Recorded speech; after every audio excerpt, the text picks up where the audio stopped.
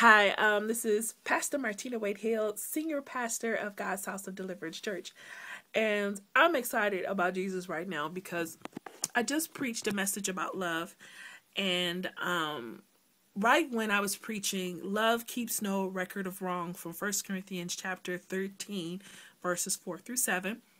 The power went out in our building, not just our building, but like our neighborhood where the church sits. The power just went out. Just as soon as I preached, love keeps no record of wrong, and went boom, and the whole, the weather went, the lights totally went out. So then I began to continue to minister on the video, and the video that I had taped before this, and I began to talk about how love keeps no record of wrong. The video just started acting really weird. So I know the enemy doesn't want this message out, and I really don't care because this is truly the message of the Lord.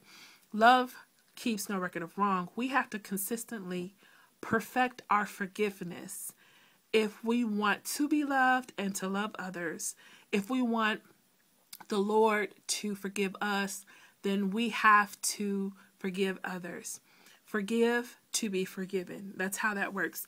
And so keep that in mind. 1 Corinthians chapter 13, verses 4 through 7 tells you all the elements of love. Love is patient. Love is kind. Keeps no record of wrong. Love is not rude. Love is not boastful. All those elements of it. And I want to focus on this one thing. Love keeps no record of wrong. I used to be a person in my younger years that I would keep track of everything that someone has ever done to me. And when I kept track of it, it was just, I was keeping a mental file so I could excommunicate them out of my life whenever I felt like I was done. And when you think of that, that's no good for anybody. I wasn't forgiving anybody. I was keeping record proof of how a person is fallible. We are all fallible creatures. If we perfect our forgiveness, we will strengthen our love and our testimony of how great God is. Because if God truly, if he held everything against us, everything that we did, none of us would ever make it. But God is so amazing that he sent his only begotten son to die on the cross so that we can have our sins forgiven.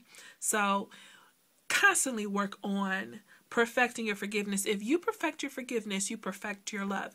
You purify the love that God put in you to give to others, and the love to love yourself.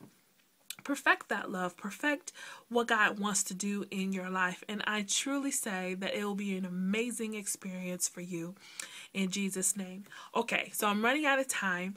If you want to find out more about our ministry, please go to God's House of Deliverance Church.org. My name is Pastor Martina Wade Hill, and I love you. And remember this, love keeps no record of wrong. God bless you today.